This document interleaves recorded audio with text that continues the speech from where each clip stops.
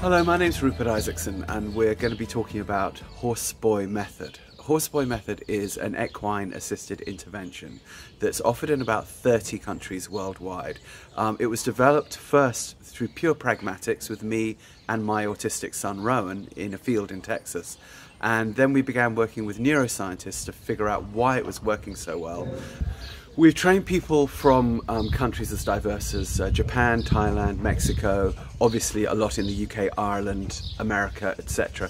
We offer our courses through organisations as diverse as the German Therapeutic Riding Association, work with trauma for veterans through the US Air Force Academy. We're beginning to work with the German Army on the same thing. The work, because it's neuroscientific and deals with the brain, goes far beyond autism, though autism is where it began. It's anything to do with the brain and the nervous system. If you're going to be working with anything neuropsychiatric, Horseboy Method is something you might want to look at. I mentioned that Horseboy Method began with me and my son in a field in Texas. It also began with mentorship. When my son was diagnosed, I went straight to Dr. Temple Grandin in America as probably that country's most famous adult autist, because she had started where my son had started, non-verbal, incontinent and so forth. And I said, how does my son become you? And she gave me 3 very important guidelines, which we'll be talking about in the course of this video. By implementing them and following them, we found incredible success, first with my son and then with many uncounted numbers of other kids and young adults. And then we began working with neuroscientists in universities around the world to figure out first why it was working so well and then how to replicate it into the courses that you'll be looking at. Horseboy Method is a 6-stage process. The first and most important phase is the environment. This has to be right because of the issues with the nervous system and the brain that are going on with the child. Then we work on sensory issues directly. Only then do we go to work in the saddle with the child, usually in front of us if the child is small, or in long reins or at the horse's shoulder. If we're dealing with a larger child or young adult, then we work on games to build the brain and actual academics, and finally on self-advocacy, where the child learns to speak for themselves. However, it's not only important to think about what we do, it's how you deliver it. You have to be very empathetic, you have to really know how to follow the child. It's not so much a rigid system as it is a flexible framework, because you have to tailor this to each individual child. So we have a series of guidelines we'll be taking you through which help you to implement it in a way that you don't accidentally trigger something negative in the brain or the nervous system of the child. So those guidelines are part of what we call the human environment of how we work, and they are first self-compassion, because you're going to make mistakes and you can't be too hard on yourself or the kid, picking your battles, knowing what to work on when you should work on it, don't try to do everything at once, trusting the primary caregivers, don't send people away while you work with the kid in isolation most of the time, you need their help, and follow the child. You need to make sure you're always tailoring your session to the child's interests. If you don't do that, why should they pay attention? Okay. We also insist that you never ask for eye contact or attention. We train you to be so entertaining that the kid wants to follow you with their eyes and give you their attention. You must use humor. Humor is also perspective taking in the brain, and it makes people feel safe. We have time for innovation, meaning that you don't pressure the kids to do stuff all the time. There's downtime within sessions, and then the right pressure. Sometimes, occasionally, you need to put a little pressure on, but only for a moment. When do you do that? How do you do that?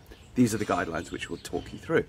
So we've talked about the human environment. We've also got to talk about the physical environment. You've got to make sure that you're doing this work in a very, very child-friendly place, and that you have some control of the environment so that you don't have loud noises, dogs, people that might cause fear, stuff you can't quite predict happening around your session. So for that reason we work outside in nature a lot, but if you have to be inside, for example, a riding arena, or if you are working out of a place where you don't have control of the environment, we're going to give you some tips about how you maximize the good effects so that you don't run into problems with this. Equally important here is the horse. The horse is part of your environment. He's also your colleague that you're working with. So how do you prepare a horse for this work? Because he might have to stand still for a long time while you do sensory work. You might have to be really good while you're riding with a child in the saddle with you, maybe in the long reins as well. So the preparation of the horse is a really big deal for us. And we're going to be taking you through, again, how we ensure that you have the best equine partner who also has enough physical well-being in himself. He's got to feel good and be well muscled so he can transfer physical well-being to the person you're working with. Which all brings us to our sort of central tenet, really, which is that the right physical environment coupled with the right human environment equals learning, equals brain building. And this is what we're here to do. Because we have quite a few bases to cover here in Horseboy Method, I want to talk to you about the structure of how we do the courses for you. We have Horseboy Level 1, which is the intro to the method. Then we have Horseboy Level 2, which is how you prepare the horse. Then we have Horseboy Level 3, which has a real focus on academics and setting up sessions, what we like to call play dates, because we want the kid to feel like it's play, where we work on the actual interventions for brain and nervous system, but also we can work on academics. And then we have Horseboy Level 4, which is the really advanced riding work, where we might want to work in very collected canter, that sort of thing, with a child in front of us.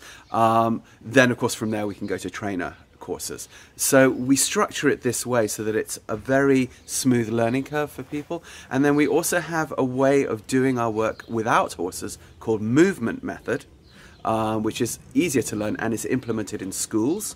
And we also have a program called Athena, which helps you to get your volunteers and actually your clients as well to help you train, prepare and maintain your horses in a way that's also has therapeutic for the people learning at the same time.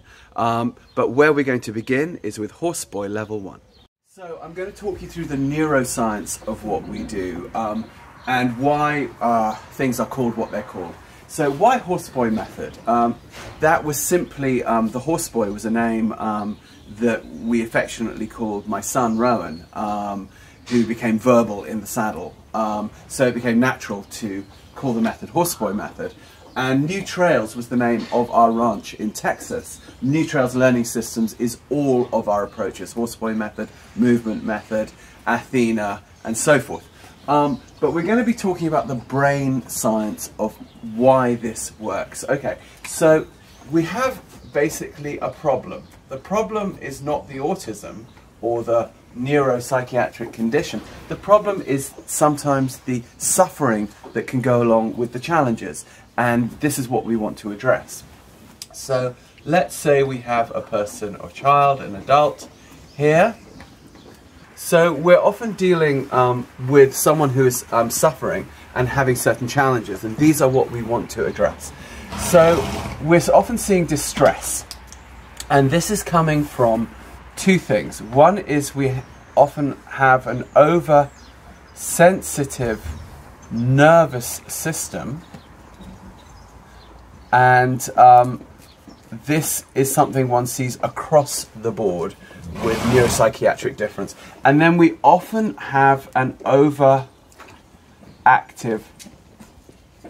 amygdala. And the amygdala is the part of the brain that deals with fight, flight, and freeze. And it makes you produce a hormone called cortisol. And cortisol is a stress hormone. And it's designed to cut the cord momentarily between the thinking part of the brain and the unconscious part of the brain. If you are, just so that you act, that you don't think. If you're flooded with cortisol all the time, you can't learn. So the intellect is intact, but how do we reach it? This is really the challenge that Horseboy Method helps with. Okay, so what's our solution? We need to create the antidote hormone to the cortisol, and we need to bring somebody to a point where learning and also happiness is and well-being are replacing the challenges and the distress.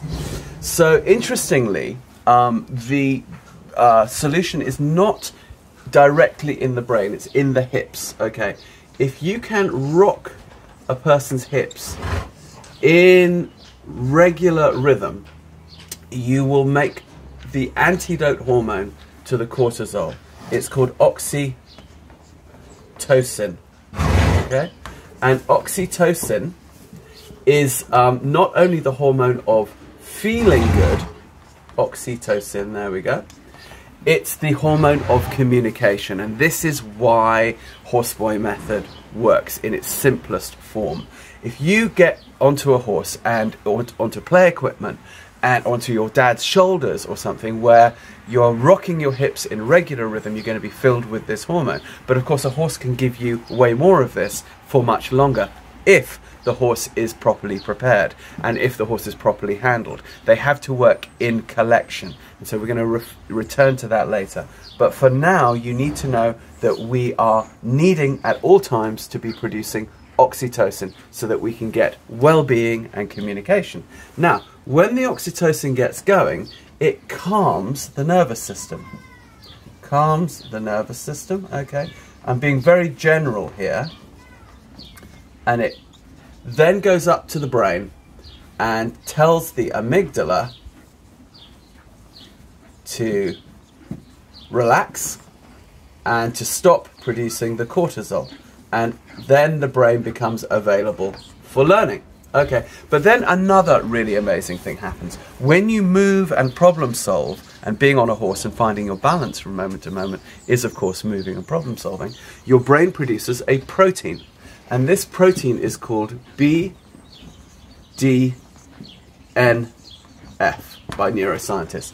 The B stands for brain. The D stands for derived, meaning produced by. The N stands for neuro, which is brain cells, trophic, which is growing of, and the F is factor. So what it means is the brain producing more of its own brain cells. And if you work this way, moving and problem solving outside in nature, the human brain optimizes itself for learning and for intellectual capacity. And this isn't specific to just to autism or neuropsychiatric difference. This is all people. This is you. This is anybody. So there's obviously a parallel here with dementia, for example. If you put old people in old people parking, the brain dies. There's a parallel with infant development. If infants don't move enough, their brains don't develop properly. BDNF. So we're filling the a person with oxytocin so that they're calm, they can communicate, they can learn, and then it optimizes through this brain protein, BDNF, the intellectual capacity. Some other good side effects also happen. We activate the vestibular system, which is about long-term learning and balance. And then we also create something called Purkinje cells, with a funny name, named after the scientist in Czechoslovakia who discovered them, Purkinje cells. And the Purkinje cells in your cerebellum, which is down here, in the back of your head, help with the normalization of motor skills and social skills. Very important if you're dealing with neuropsychiatric difference. And also get good communication going between the different parts of the brain. So this is what we are going for. And the nice thing about this is that the change can happen really fast. Someone can be really caught in this vicious cycle over here, but they can't seem to break out of their challenges.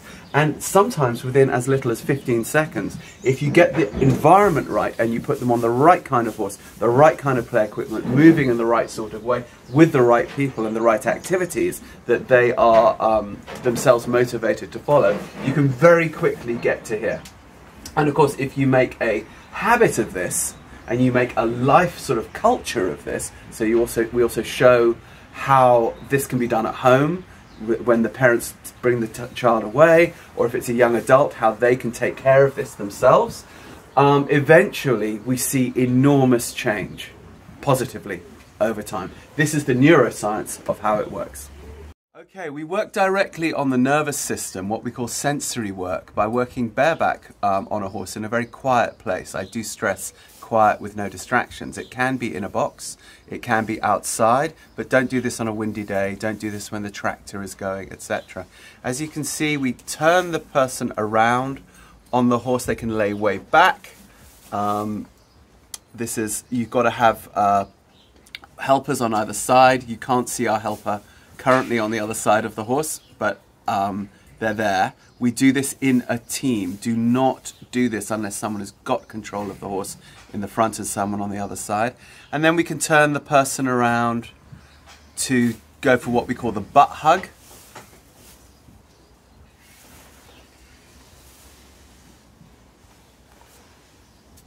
That's nice. And someone might even fall asleep up here. We've had people, we even had a child once who had terrible sleep problems, never slept through the night. And on a camp, we had them fall asleep up here, transferred them to a tent with a bed, and the child slept for 14 hours and it completely reset the sleep patterns of the child. So this sensory work is very good, but you must make sure that your horse is prepared. You must make sure it's the right horse. Not every horse likes this work. And in our Horseboy One training, we will show you how to prepare horses to do this safely. We also do this work for the whole family. We don't just do this with the child, we will do this with parents who are stressed out. Obviously in our work that we do with trauma, we do this with adults who might have PTSD, etc. There are many ways you can do this sensory work, but basically what it does is it resets the nervous system. And although we don't really know why it works so well, in a place called the Heart Math Institute in California, they have been doing research into the electromagnetic fields of large animal hearts and why it seems to feel so good to go body to body like this. And so over the next couple of years we're expecting that some good data will come in, but what we know for sure is that sensory work works very well, provided you have trained your horse and provided you do this in a team. Okay. So when we're training people how to work with a child in the saddle, what we call back riding, you take people through simulated exercises. First, you can see that Bianca is riding our horse Zag in a very, very large Western saddle. It's an oversized one, between 19 and 20 inches, which gives you the space to have a child in front of you without pushing them uncomfortably up against the horn. You do not want to work in a saddle pad because you want to have the security for the child to hold on to, and also possibly for yourself with the cantle in the back. When we train people to do this, we do it in the walk, and the people are interacting with the child, in this case the cuddly toy, which we always use as the substitute, and the moment that the child says, "I want down," they must be allowed to get down. There's somebody there, side walker, to take the child and to go after them, keep them safe, and engage in whatever it was that the child was interested in, that they wanted to get down and see. This is really important. You must not make children stay in the saddle if they don't want to. If a child wants to get down after 10 seconds, they get down after 10 seconds. Later, they might ride for 2 hours. But as soon as you put pressure on children to stay in the saddle and ride when they don't want to, you lose everything, because you activate that amygdala, get the cortisol going, and then everything goes wrong. So never put pressure on kids to ride. Make sure that you're following what they want to do, like these guys are doing it, and make sure that your team knows these protocols so that when the time comes when they're working with an actual child, they know how to get the child down, how to follow them safely, how to interact with whatever it was on the ground that the child wanted to do, and then to get the child back up again safely. In Horseboy One, we do all of this at the walk. In Horseboy Two, we show you how to prepare the horse to put all the muscle on that you can see that Zag has, and to make sure that they're calm in the brain for this work. In Horseboy Three, we'll be showing you how to really turn these sessions into great games and academics. And in Horseboy Four, we'll be showing you how to do these same exercises at a collected canter, which is when you get the biggest oxytocin effect for the child. But we get you there gradually. Okay, so one of the most important things that we can do is to develop and reset the brain. This is perspective taking, what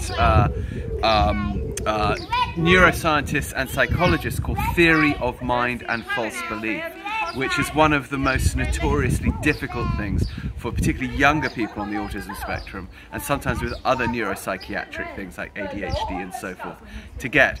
Game playing is really important. One of the wonderful things about being on a horse is a horse can carry you through the game while giving you oxytocin, while giving you amazing social skills, while filling your brain with BDNF because you're moving and problem solving and so on, all without the child having any idea that there's anything therapeutic going on. They're simply, in their eyes, having fun.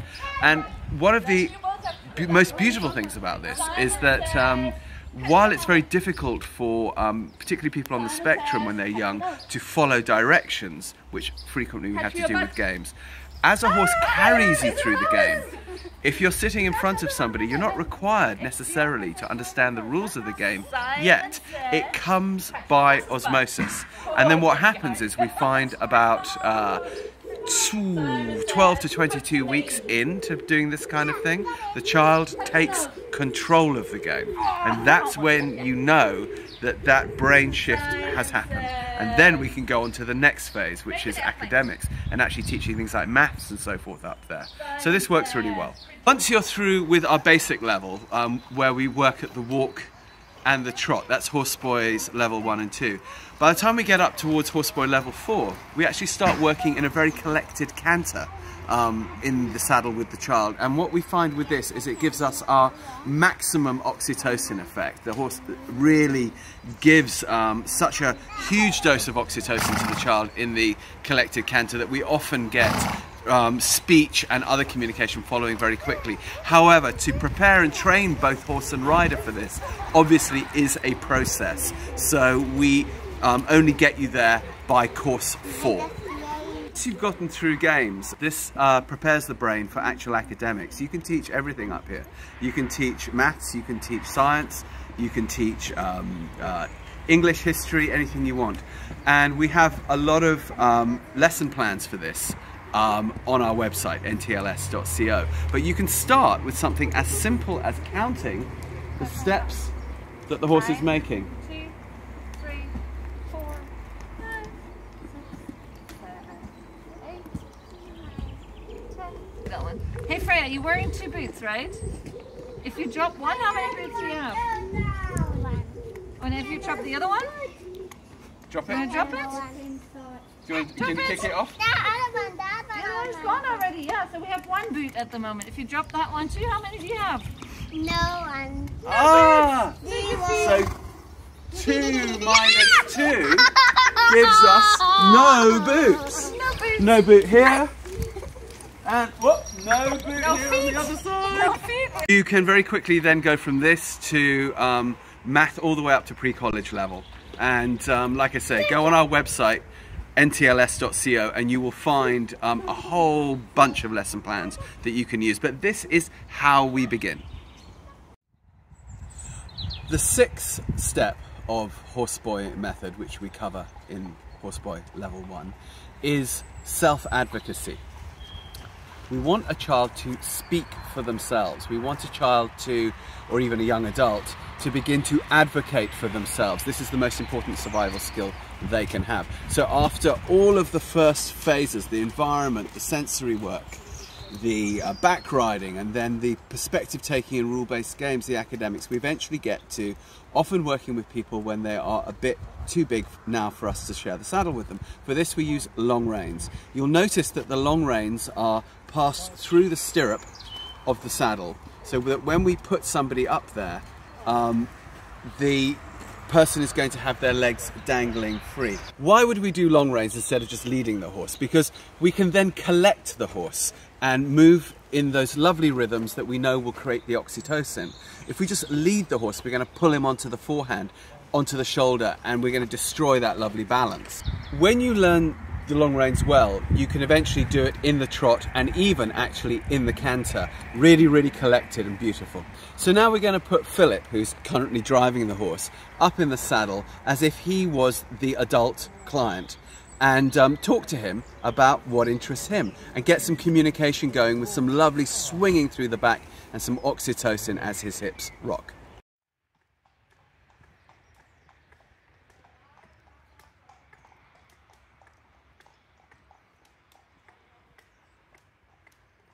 Okay, so now you know pretty much how Horse Boy Method works. If you want more information, go to our website. It's ntls.co. You can also go to horseboymethod.com, it'll take you there. Contact Horse Sport Ireland or Child Vision or Liskennet at St Joseph's Foundation if you're watching from Ireland. They'll also give you info on trainings. You can do online trainings as well, and we can come to you and do live trainings. It's all doable. As you know, we have various neuroscientists backing what we do, explaining what we do, a number of university studies ongoing into what we do, so be part of it. So come join us, come help us help families to find joy, healing and development through this fun way of working with oxytocin, BDNF and all these other cool sensory and brain effects that we can get. And contact us at support@ntls.co.